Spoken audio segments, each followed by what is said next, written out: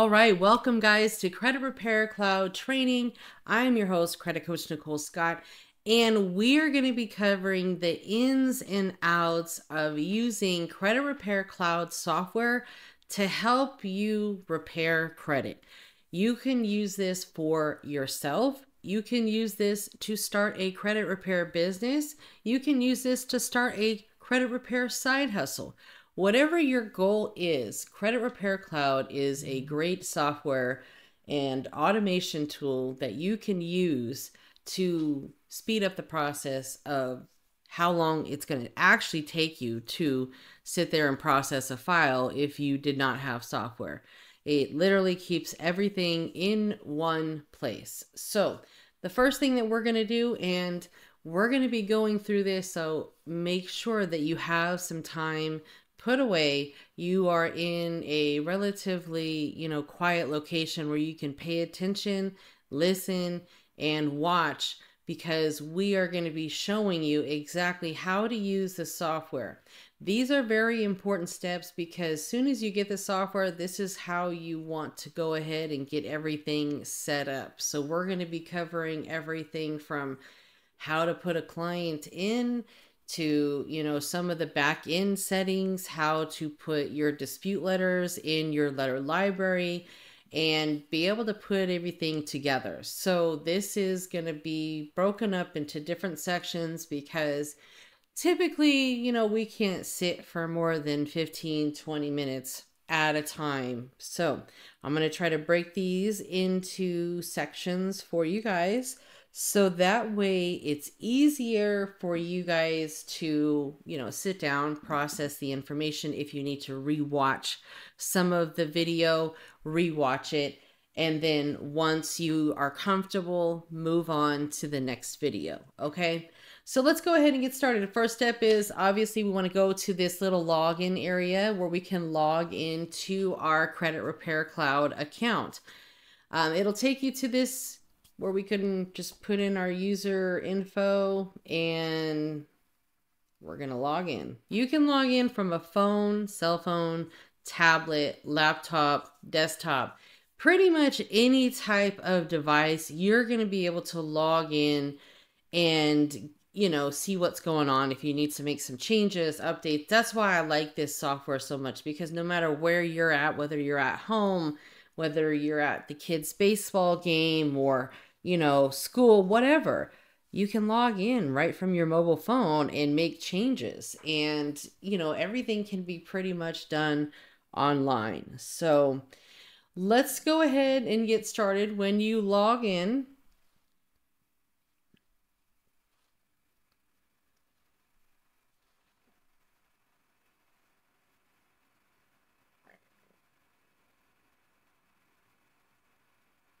all right, so here is the welcome screen. This is the home screen that you're going to actually see when you first log in to Credit Repair Cloud. And this is pretty much going to take you, to a number of different locations. This is kind of like a landing page, if you will. And, you can add a client, you can do a bunch of things from this page, but we're not going to work in this page. This is kind of like an overview of everything. And if you focus on all this stuff, it's kind of just overwhelming because you really don't need to even worry about this page. You don't need to get CRC certified because this is what the training is going to do for you. I did all of that. I took the Credit Hero Challenge. I took the CRC certified program. I did the master classes. I pretty much got I bought everything from them when I was new, but it wasn't as detailed as I needed it to be, which is why I did this course. Now, and I understand why Credit Repair Cloud can't really go into much detail because there's certain things that they don't get into. They don't really get into credit repair. They can't, by law. They're just a software company, so they have to really stay away from giving any sort of, advice. They can show you how their software works, but at the end of the day, they can't tell you what to do, how to do it, and give you the specifics of someone that actually does this day in and day out and has been doing it for some years now. So I want to be able to provide value to new and existing credit repair agents that are, in the process of growing their credit repair brand and business, and be able to walk you through what has been successful for me and some of my clients that I work with, right? And you really have to understand, when it comes to success, everyone's definition of success is different. Everyone's goals are different, right? You being a millionaire in 3 months is probably not a realistic goal. So we have to set realistic goals. If your goal is $200 a day, great, let's do that. My goal is $200 a day. I want to make, $1,400 in a week. That's my goal. Or I want to make $1,500 in a week. That's $6,000 a month. Let's achieve those goals before we go after other goals, okay? We have to go in steps, okay? And, even if your goals only make $100 a day, that's a huge, huge pay increase for anybody, because anyone at a job is limited to the amount of income that they can bring home. They might get some overtime, but that's it. Their income is pretty much, it is what it is. It is limited. There's a cap on it. With you bringing different products and services that you offer to consumers, to business owners, you are increasing your pay, because there are a number of ways that you can make money with things, products, services that you're already good at and that you can incorporate into your business. Credit repair is just one of many income streams that we should have, okay? The goal is creating multiple streams of income. And in the course, we cover some of the other and additional streams of income that you guys can be working on, like network marketing, affiliate marketing, social media. There's a ton of different ways out there. So, but we're not going to get into all that today. Today is focused on Credit Repair Cloud. So I never work from this main screen, the home screen. I just never do it, because I want to go exactly where I need to go. This is really going to confuse just a lot of people. So what we're going to focus on right now is the company setup, which is under the My Company tab. Once you're under the My Company tab, you're going to see all of your, company information. Now, keep in mind, this information is the information that will be on all of your documents sent to clients from Credit Repair Cloud. It'll be on your credit audits. It'll be on all of the emails and information. So you want to make sure that you have your company name. You want to make sure you have your company website. Okay. If you don't have a company name, or if you don't have a company website, that's fine. Just put your name. You don't necessarily need a website right now. However, it is always best practice to get a website. And in the course, I actually show you how to build a simple 5-page website using Wix. So it's very easy. They have the plugins that you can get right from Credit Repair Cloud to put clients into your system. I have never been a person that wanted to build a website, nor was I interested in it. However, Wix makes it very easy, and you can definitely create one yourself. If you need help, you can use sites like Fiverr and Upwork to find someone that's, a few dollars an hour to create you, a basic website, just so you can have a professional web presence, okay? Your mailing address. Now, this address is going to be on documents that will be sent to clients. So I recommend getting some sort of virtual business address. In the course, of course, I talk about Opus, which is $99 a month for a virtual business address and a business telephone number, because you don't necessarily want people calling your cell phone all the time. Of course, you can tell people they can text you, but you don't want people calling all the time.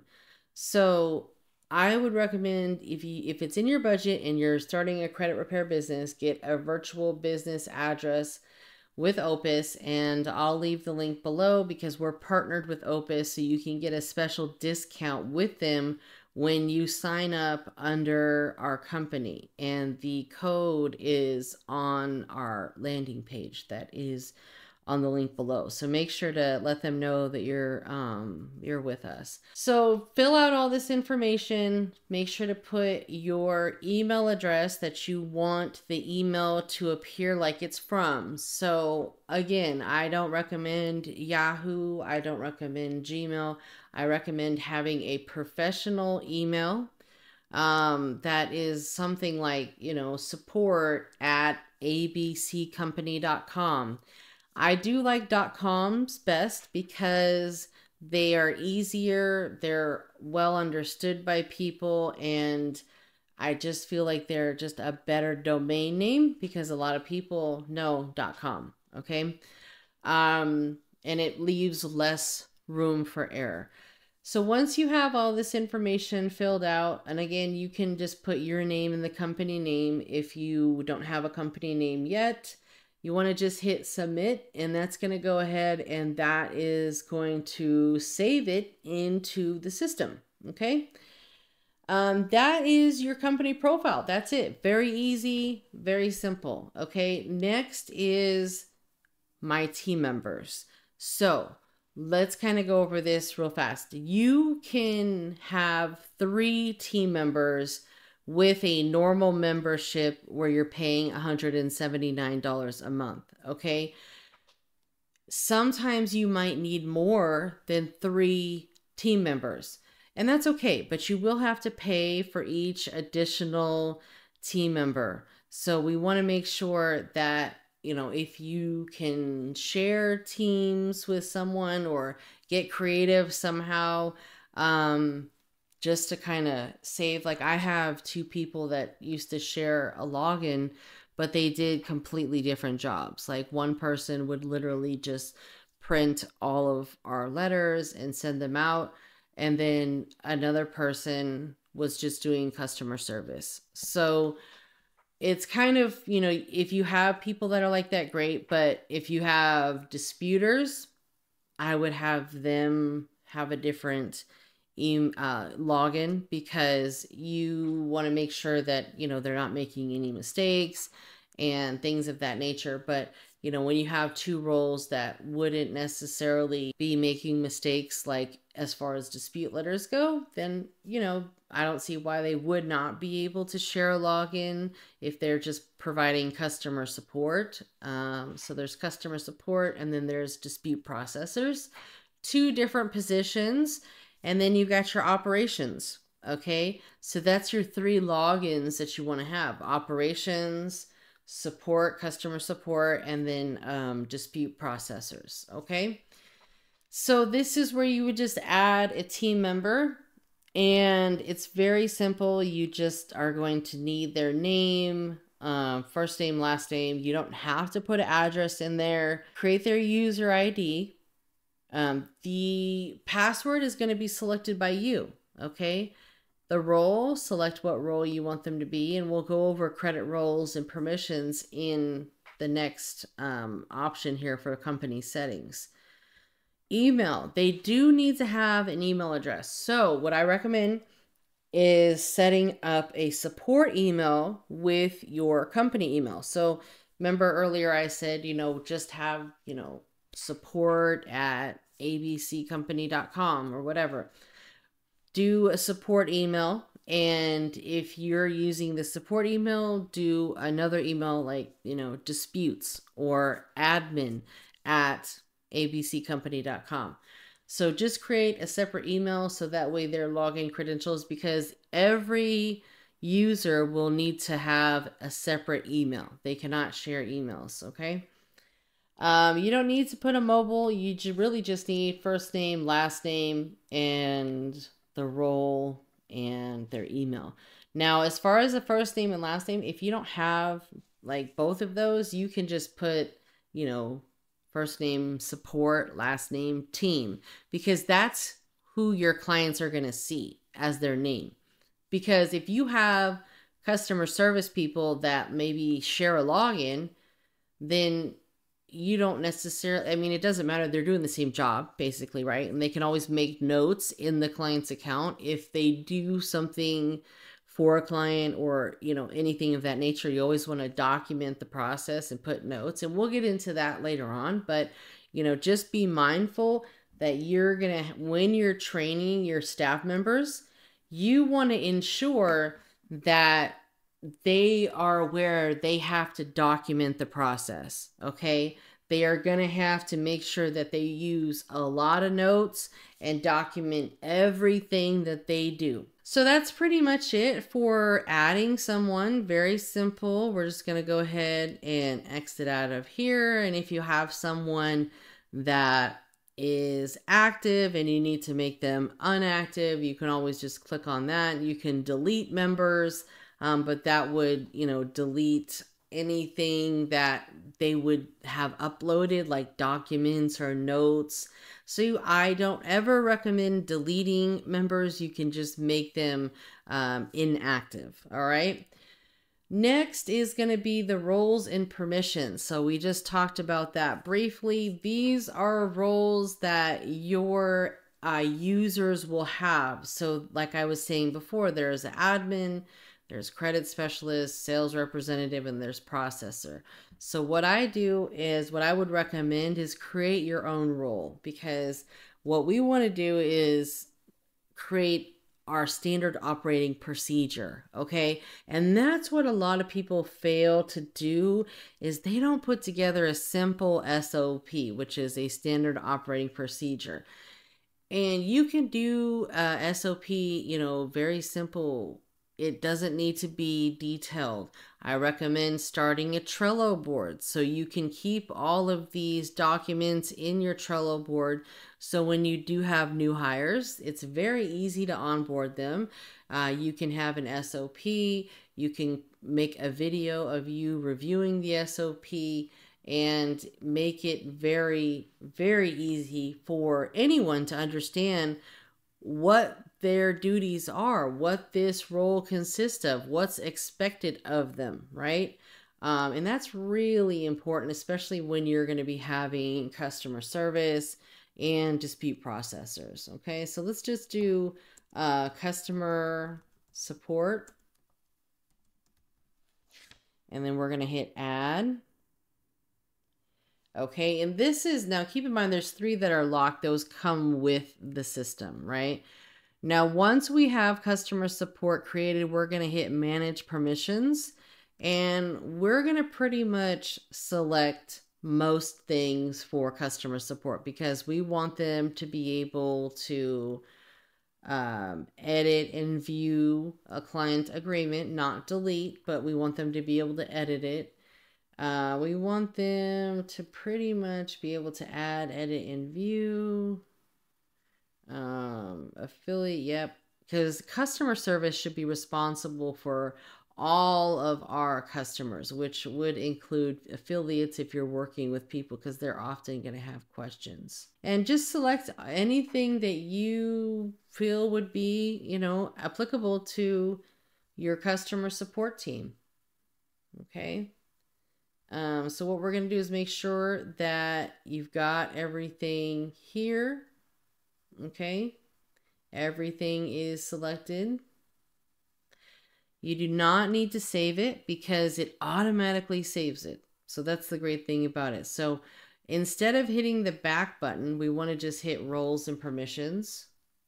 You never really want to use the back button when you are using Credit Repair Cloud, because there are little areas where you can click where it will take you back to where you actually need to go, because sometimes it will take you all the way back and then you get lost. So we're going to try not to do that. So you can always check by hitting manage, and you'll see we want to even select this, we can, and it will be applied. Okay, so these are the roles, pretty straightforward. Again, operations, customer support, client support, or plain support, and then you're going to have your dispute processors.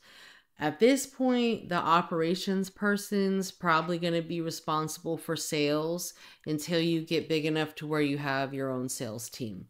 But typically operations, they're going to have a handle on sales, marketing, admin, customer service, pretty much everything that, would operate a successful business. So that all needs to be put into your standard operating procedure. And sometimes we are the operations manager, the owner, you are going to be the operations manager. So, when you run a small business, oftentimes you wear many hats, and we really need to understand, how to multitask and assign duties to those people that would be good at it, right? And there's a lot of people out there that you can find that can help you with your business.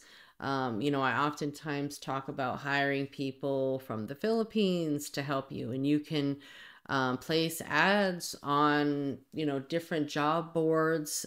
PH Jobs Online is a popular one. And what I've been using lately is Hubstaff. You can post jobs on there. I found a few people that have really worked out. And I've also posted job postings on different Facebook groups. If I was looking for a video editor or, any type of specific role that I was looking for help with, so I could delegate that task to someone else, go where the professionals are, go where those people are going to be hanging out. Okay. Facebook groups are a great place to find people that really specialize in particular tasks that you're looking for. Upwork is good.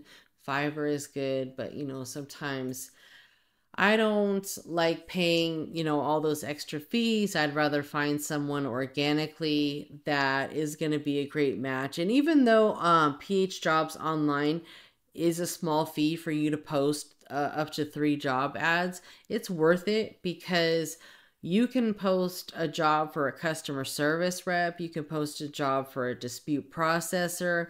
You can, post a job posting for a social media manager.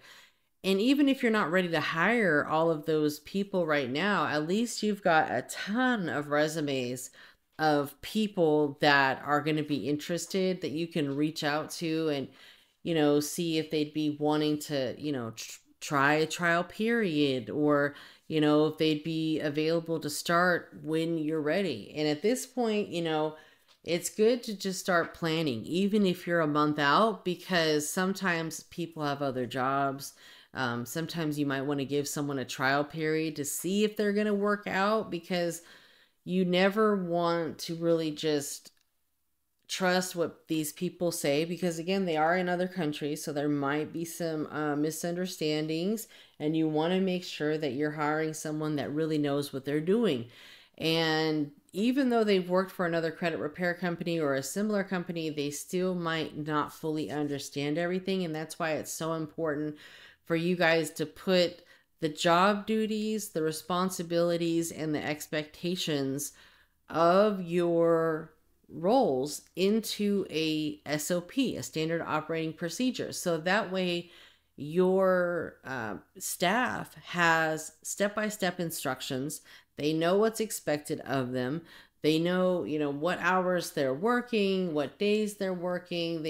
Everything is in the standard operating procedure. And if for some reason that person doesn't work out and you hire someone new, you don't have to train. You don't have to spend days training someone, because you can create a Trello board.